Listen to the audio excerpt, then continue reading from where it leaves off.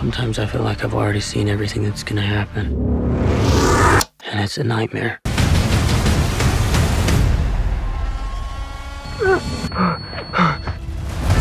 This is a character suffering from social anxiety and depression. Have you been evaluated for PTSD before?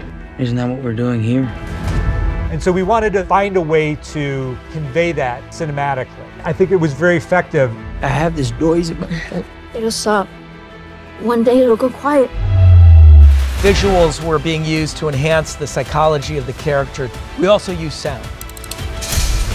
There's a scale to this that is dramatic and tragic and terrifying.